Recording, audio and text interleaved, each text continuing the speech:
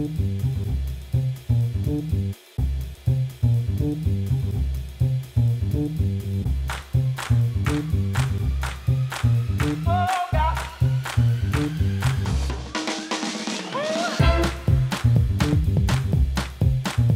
currently we're standing at the wood portal here on the 3rd floor of the future Vital Proteins headquarters. This wood portal is going to be one of the larger features in this space. This wood's going to wrap from the floor up over the ceiling. We'll later be installing branding for the company as well as a couple of shelves.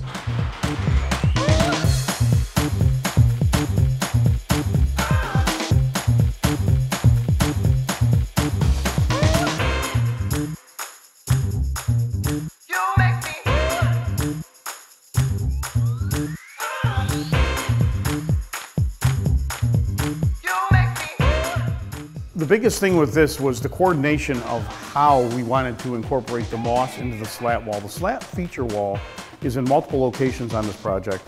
The undertaking with this is this actually has structural steel taking it all the way up to the ceiling for support.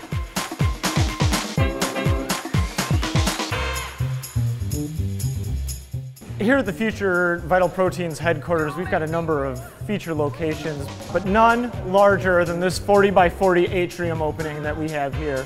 This back wall is a brick veneer that was installed and grouted.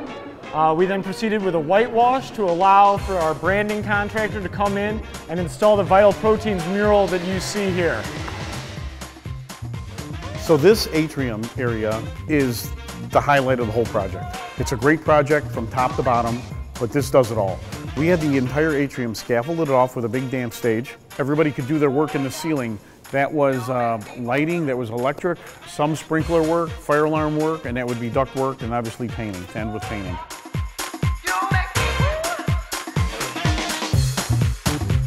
So this was one of our hoist locations. On both floors, the 2nd and 3rd floor, we took out just the center window as a hoist location to bring material up.